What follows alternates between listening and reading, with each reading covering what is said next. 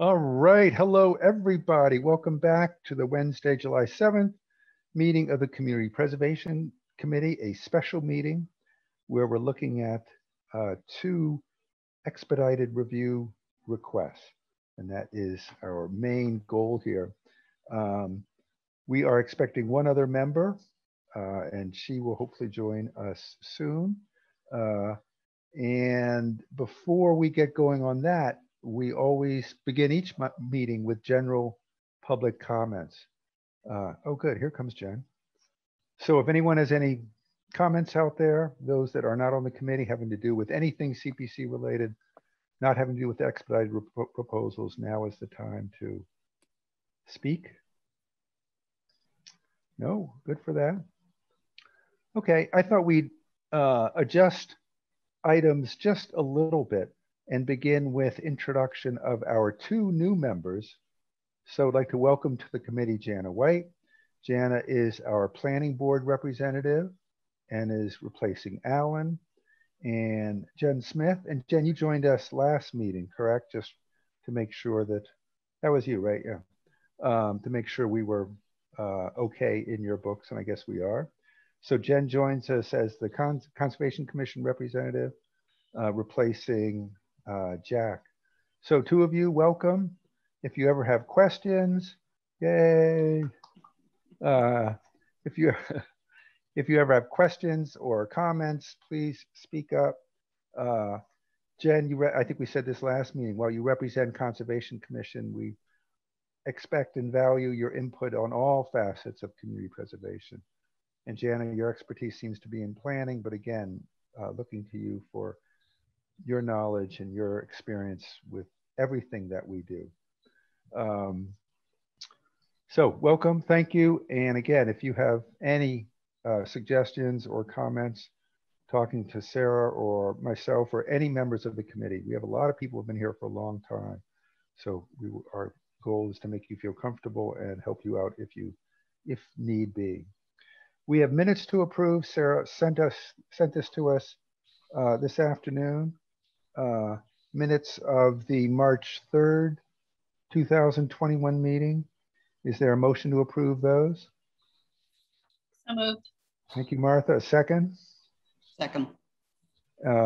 Any comments about the minutes? Okay, since we do Zoom, Sarah has to lead us on a roll call vote, even with something as mundane as minutes. So to approve the minutes, we have to go through this. Sarah? All right, Brian? Yeah. Julia? Yes. Linda? Yes. Martha? Yes. Jana? You're muted, Jen.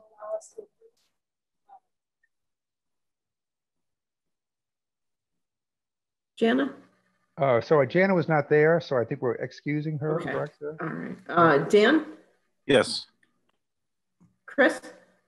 Yes. Jen? Abstain. All right. And Jeff? Yes. Okay, thank you. All right. Sorry, can you hear me now? Yes. Yes. You can. Okay, that's fine. I don't need to vote. I just solved the issue. Oh, good. Yay. So just a couple quick things for my chair's report. The first is we're back on Zoom here, as is obvious. The governor, to what Sarah tells me, has extended this, I don't know if they call it a state of emergency, state of zoominess, until next April. So we actually have the option to continue our meetings throughout the fall and theoretically through most of the spring on Zoom. We have the option to go back into council chambers and meet again in person. So while this is not a topic for the meeting tonight, it's something we should think about. How do we want to get together in the fall? We can do, Sarah offered the ability to do a hybrid thing where we could meet in person. We could do a couple meetings in person, a couple not. We could look at the public input in person, perhaps, if people wanted to actually show up. So let's discuss that at the next meeting, perhaps, but maybe we can give that some thought, how we want to proceed with this Zoom versus real stuff. It's kind of scary to think about meeting real people again. It's all happened so quickly that we're immersed back into the real world. The other thing I wanted to mention was, you may notice in Sarah's emails to us, there are now 4 letters after her last name, AICP. Did anyone catch that? I did. From now on, we are to refer to her as Sarah LaValle, AICP, or that stands for the American Institute of Certified Planners.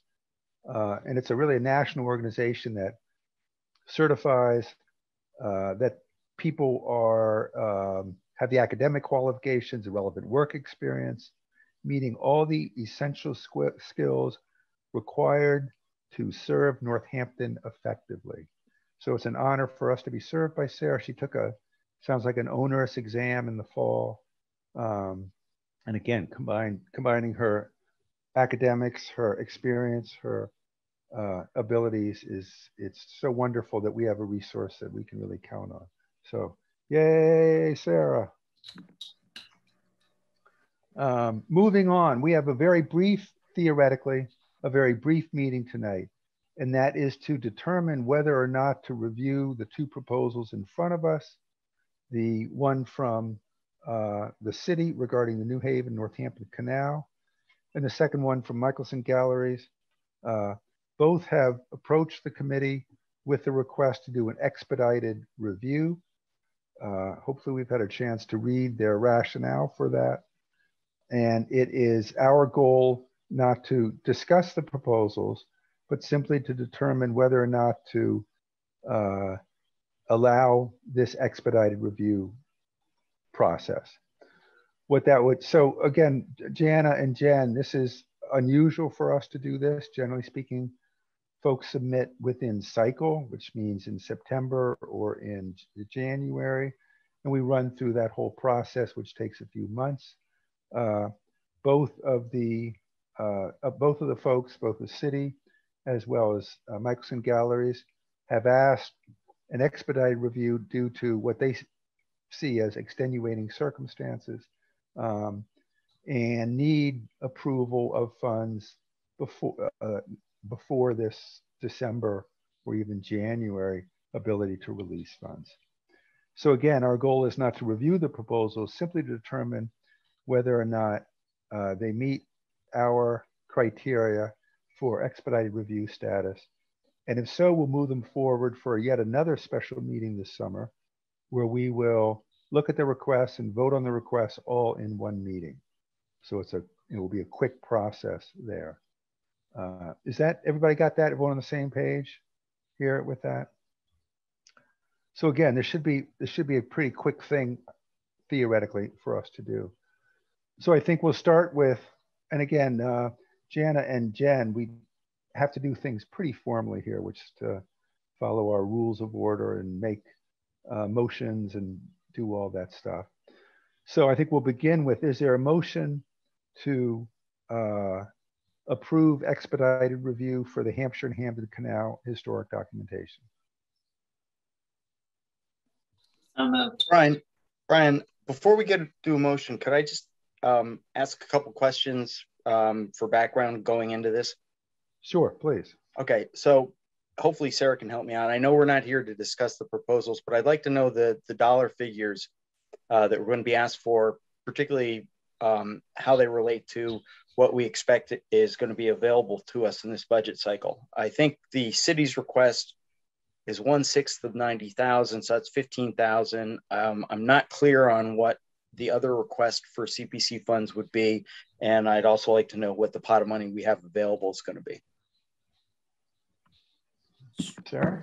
So we can discuss the financial specifics of each application tonight with the applicants. And I don't have a handle on the full financial picture for this upcoming fiscal year because there are a lot of unknowns at this point. But this is the year when the bonding obligations really take a steep dip.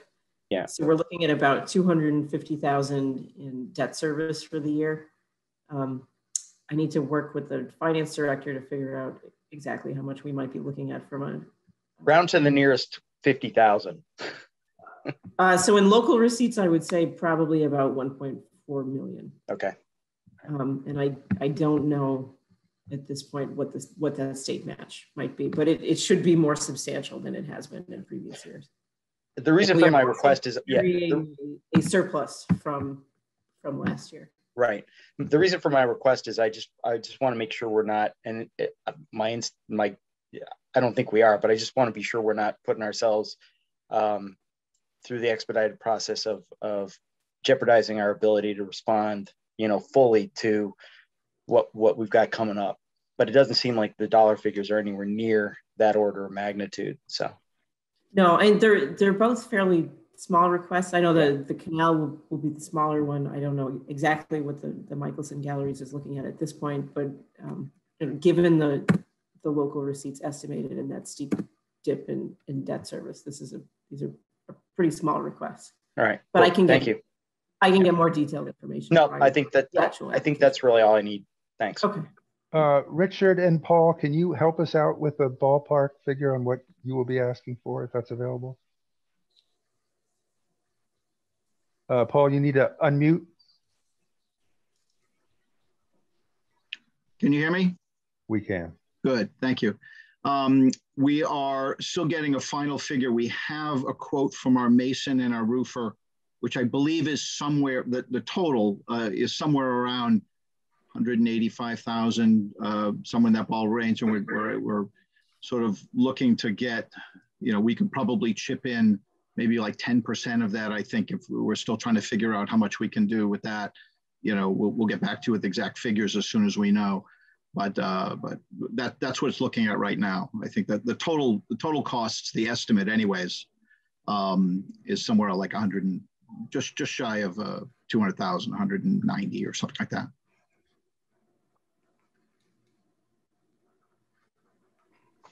Thank you, Paul. Carolyn, do you have an approximate figure for the city proposal? Hi, yes. So it is correct. It is in par with what Chris was suggesting. It's, there's 6 communities coming together. They've all reached out and are seeking their portion of a total $90,000. So it would be about $15,000. Great, thank you, Carolyn. Any more questions about the process before we get going? Yes, I have one. Linda? I want to make sure that I interrupt the smooth flow of your process here. It would help me, and we didn't really ask this in the form, to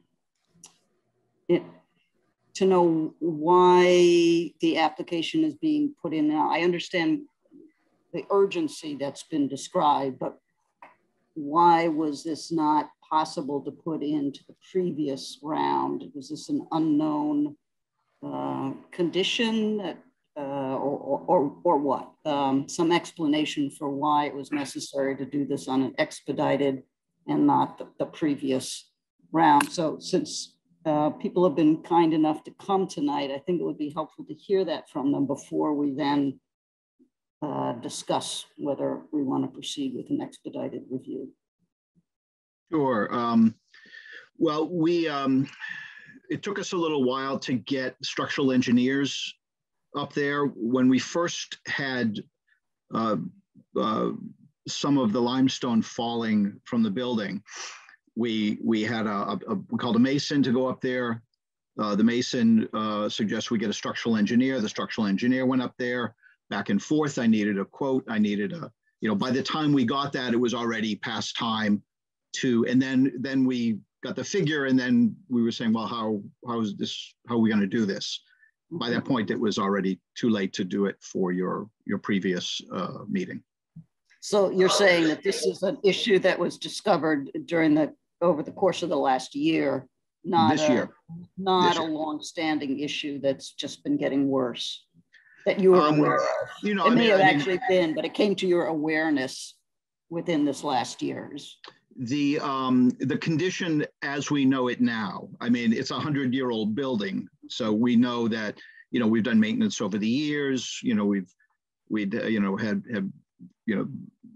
changes to the roof. We've had, so it's not unknown that the building needs maintenance, but the structural issues, that was something that we did not know, that we would need to really just take the top of the limestone blocks off and rebuild the inner structure. It's past having somebody go up and seal up some cracks and do that, where we really are risking some, limestone blocks are moving to the point where that's no longer an option. And that was something that we discovered this year in the spring. Thank you, that's very helpful. In terms of the city's request, the city's been working with Pioneer Valley Planning Commission for throughout the course of 2020, and also they've helped to sort of corral these other municipalities who to develop the RFQ through Mass Historic with the scope. And so it's been sort of this long effort herding cats, and the other communities are together with funding.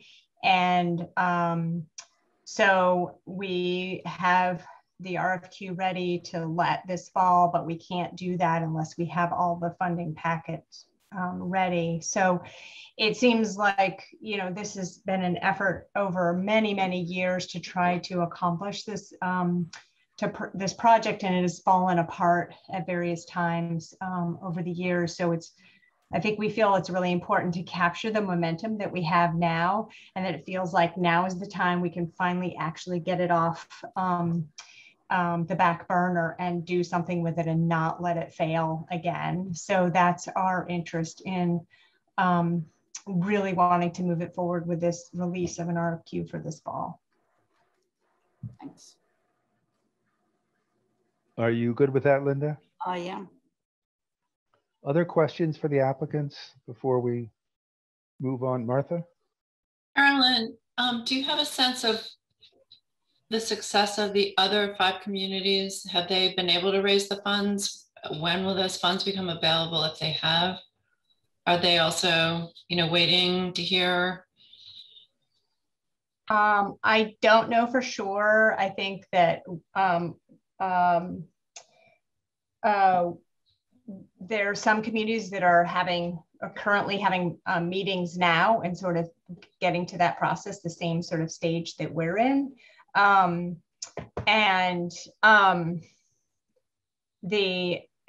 there are other communities that I think have already secured that money. So, but I don't have a complete list, and I can't tell you for sure which ones have and haven't. And again, and the reason why I don't have that is that I'm sort of the filling in for Wayne on this process. And so I don't have that granular level of detail. Thank you. Other questions for the applicants at this point? Okay, so let's go back to the process again. Is there a motion to approve expedited review status for the Hampshire and Hamden Canal documentation? And I'll repeat, so moved. Is there a second? I'll second. Thank you. Discussion about this. Further discussion. Again, for Carolyn to know and everyone, our vote to approve an expedited review is not a vote to approve the project. It's simply a vote to move it forward. And at that point, we would have the option to throw it into the hopper with the other projects in September if we didn't feel comfortable at that time. So we always have that option. Once again, any discussion on this? So the motion on the table is to move the canal project forward in expedited review status, and to vote on that as per our plan in one meeting that will come up before we begin the fall proposals. Sarah, take us through a vote. Brian? Julia? Yes. Linda? Yes. Martha? Yes. Jana? Yes. Dan? Yes. Chris? Yes. Jen? Yes. And Jeff? Yes. All right, unanimous. Thank you. Thank you. Great, thank you. Just a quick aside comment. It's nice to see, Dan, your face occasionally showing up.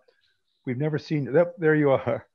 So I think it's the first time we've seen your face other than your name there. So you must be somewhere with internet connection. So it's fun to see you.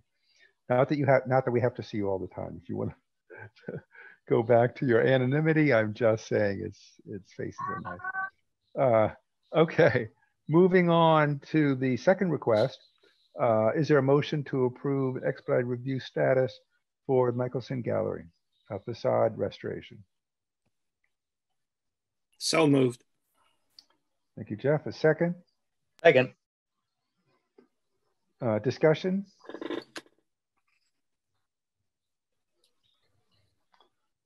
Sarah and I were talking about this proposal yesterday, I believe. And Sarah did mention the fact that this could open the doors to a lot of other requests similar to this. We certainly have a wonderful historic buildings in Northampton. And we've done work on quite a few of them, witness the continuing work that's being done. I don't think it's done yet, right, at Smith Charities in terms of facade work. But that we may see a number of other private business owners moving forward with requests. So that's something to think about. Sarah also brought up the issue that this could perhaps be seen by private homeowners as a legitimate request to come in for historic preservation money for their own homes, if in fact there was a, how does it say it in our plan? Public funds to be used to advance a public funds to be used to advance a public purpose. So somehow if business owners, as Michelson Galleries is arguing that this is a public purpose, then we may see interesting proposals come forth. Martha? I just wanted to add to that, Brian and Sarah. I think most, well, not most, maybe half, were on the committee when we reviewed the, I think, the old jail on Union Street. Mm-hmm. And that's a very important historic building. It was designed by Gridley Bryant, who, among other buildings, designed the old Suffolk County Courthouse, which is now the Liberty Hotel in Boston. And we really went around and around on that one because it is privately owned. It's a condominium now. And in the end, I believe, did not support it. So I just wanted to remind folks of that. It was to fix the central staircase that leads from the Union Street side up to the second level. Thank you for reminding us of that, Martha. And as I recall, part of the discussion was we were actually, it's a private condo. We were not allowed entrance into that building, the public. So it was public funds for a entity that did not allow the public to come in. Now, the same thing could be said for private houses as well. Michelson's has done a remarkable job of making their private space into a public art gallery that folks can come in. So kudos to them for that. Paul, you had your hand up? Yes, I just wanted to add to that, that as opposed to, say, private residences and things on side streets, this is one of the largest buildings right in the center of the downtown area that has a lot of public visibility. And so I think it does, I mean, I know the argument, but it does have a visibility and a public access, even for people driving through, that I think separates it from a lot of those other requests.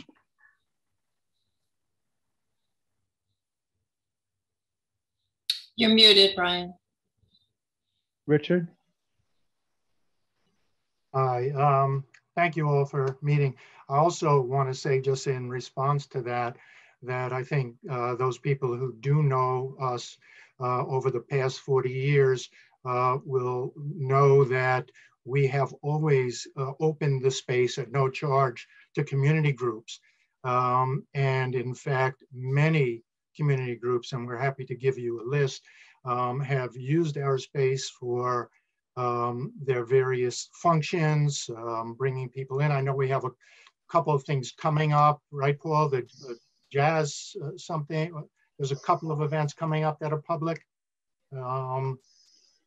I don't know, but in general, I could say that we've certainly supported, dozens of Northampton groups and let them use the space. And what we're looking for, as opposed to what you mentioned in the jail, is everything that's inside the building. We have, for 40 years kept up, and we continue to do so. This is the facade, the cap that, looks beautiful for the city, and I would hate to see it go as well. But it's not integral to our business per se.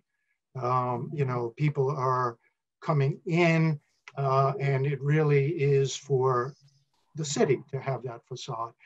We could continue our business in the way we're doing it in the same space without that cap and facade that has to be rebuilt. That's all.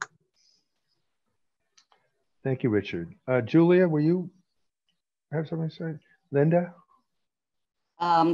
Seems to me that we're sort of getting into the merits of the proposal itself here. And I think it's probably useful to alert the applicant to what some of the issues are, but I would really look for them to be thinking about that and making a presentation at the next meeting on these issues. And there's also sort of I don't quite know how to talk about this because it's a private for-profit business.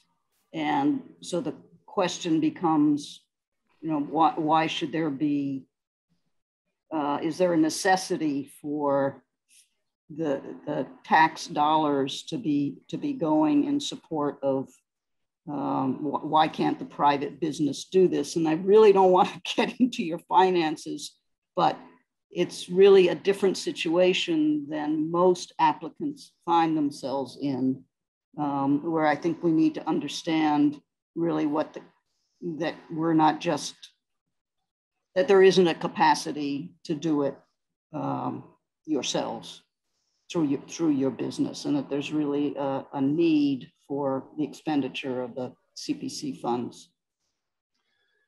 And I think Paul and Richard, Linda's suggesting you don't answer that question now, but be prepared right. To discuss it when we meet again. And hopefully that'll be at a time that will meet your needs. Julia?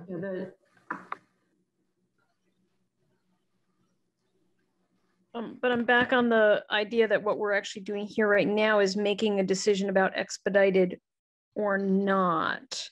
And what I want to be clear about is if we were to say no on expedited, would they still have an opportunity to submit in the regular cycle?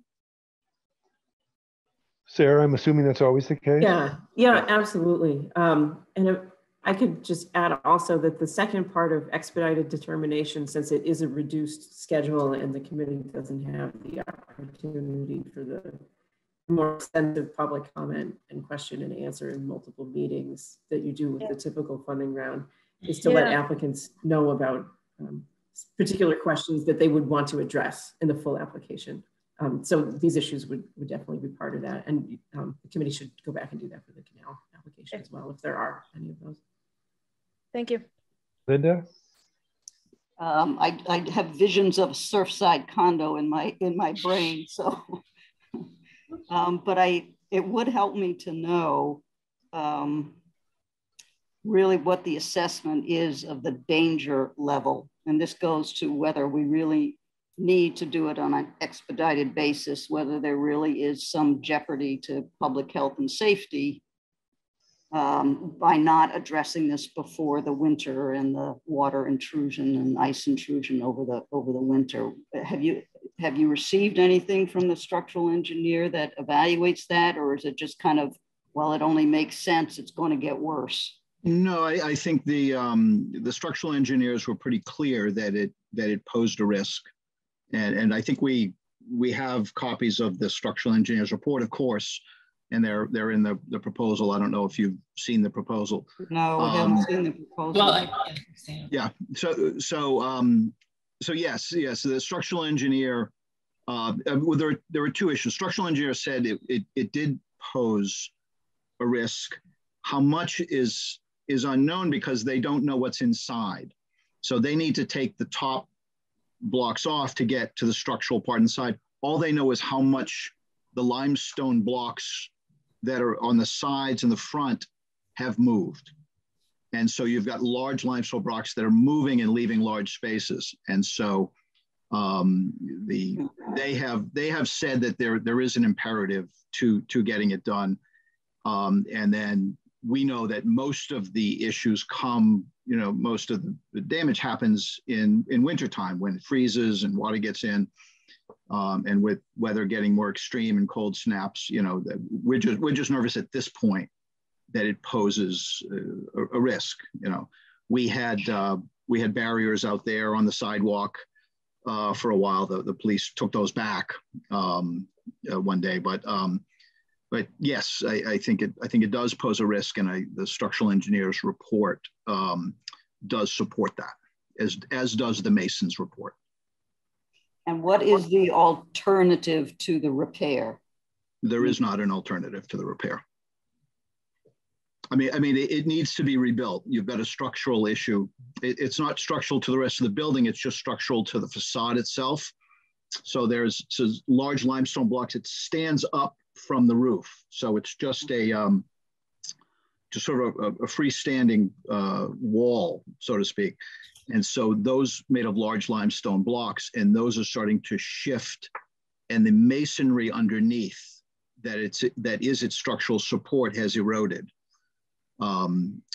They haven't taken it off, so they can't get in there. They don't know to what extent, but there isn't a way to, quick fix or, put a Band-Aid on it, at this point. The reason I was asking that, and pardon my ignorance, is that Richard had mentioned that the facade is really for the benefit of the city and the public and does not affect the business, and you could continue your business, which led me to think, well, maybe you could remove that facade, but I don't know if that's feasible. Then you've got so that was what was behind my question. I'm just trying to understand what the options are that you're really looking at here. My understanding is that we're not allowed to do that because of its historic designation. We had at one point tried to put some kind of a glass enclosure or a case in the front of the building, and we weren't allowed to do anything that changed the look of the building because of its designation. So I think removing that it would be fine for us and would probably be less expensive. But my understanding is that we can't do that because you're removing some of the, legacy of the city, some of the historic look of the city. So the specific rules on what we can and can't do is somewhat above my pay grade. But my understanding is that we wouldn't just be able to lift it off and tar it over, So anything that would result in a change to the exterior appearance of the facade would have to be reviewed by the Central Business Architecture Committee. But the building's designation on the National Register of Historic Places doesn't create any additional impediments or review. Martha, comments? Yeah, I just wanted to say that the Historical Commission did review the full application for this at our meeting in June, as it was. And obviously we don't have the capability or capacity or the charge to approve, but there was a discussion about the historical importance of the building, of course, and unanimously people felt that it's obviously worthy of preservation and a very important piece of architecture in the downtown. So. Thank you. I was not advocating for removal of the facade, believe me. It's a wonderful facade. No. Any other comments before we vote? Questions? Chris? Actually, we can do, I have a comment that doesn't impact this particular vote, but I do want to just speak generally to this can of worms idea that about future follow-on like applications. So why don't we just do the vote, and I'll put my hand up again after that. Okay. Are we ready to vote? Any other comments? So the motion on the floor is to move forward the expedited review status for the Michelson galleries. Sarah? All right. Brian? Yeah. Julia? Yes. Linda? Yes. Martha? Yes.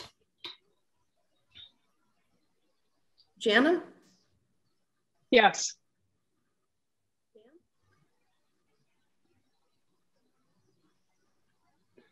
Sarah, we're losing you a little bit, I think.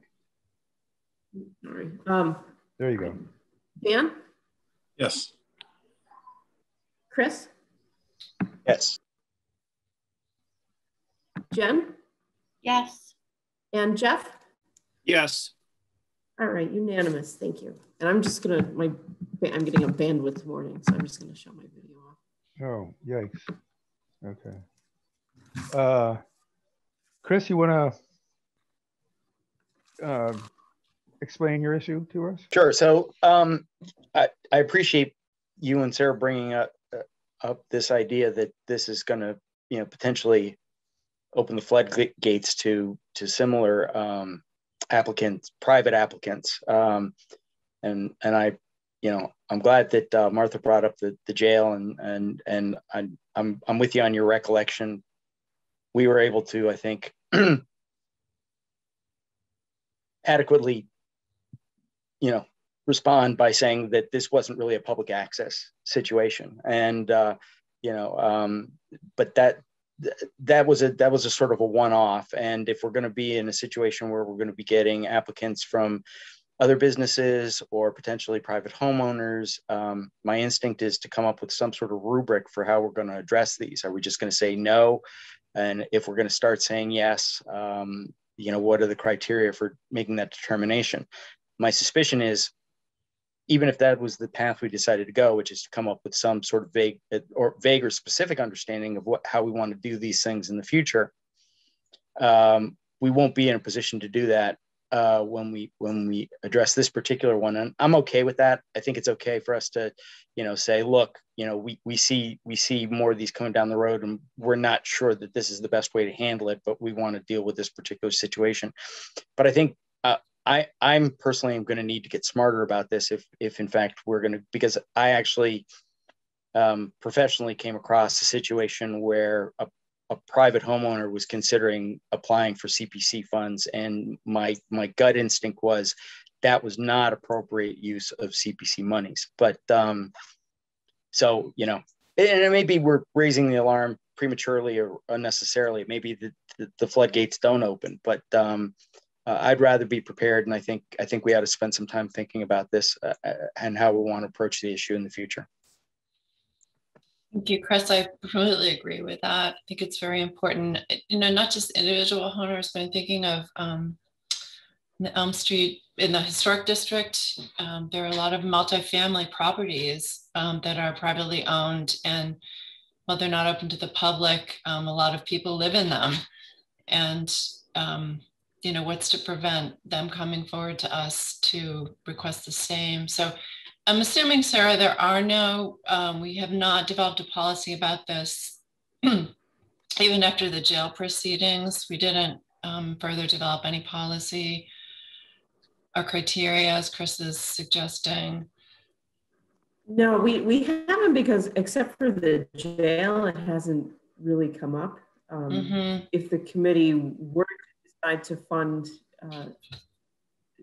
a private building with CPA funds, you would need to make a very clear determination that what was being done was in the public interest, and that preservation of the historic facade in this instance would justify that.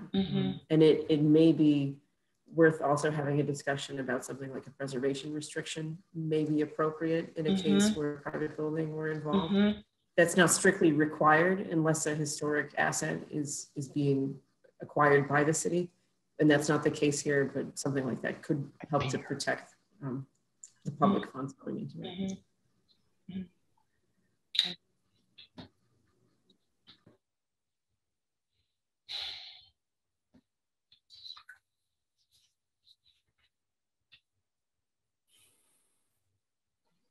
There we go. Sorry about that.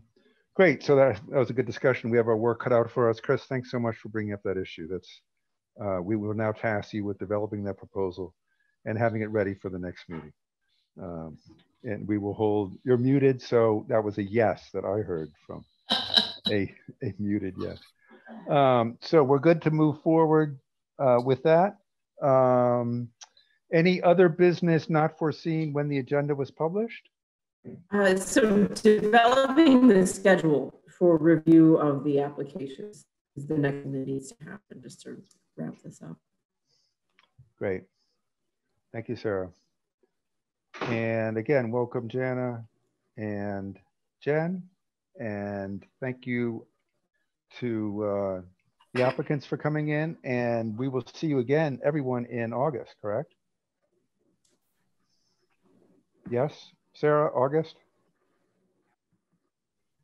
It depends. So we would need to set up a schedule for review of the applications. So let the applicants know when they're due and when we're planning to meet to review them.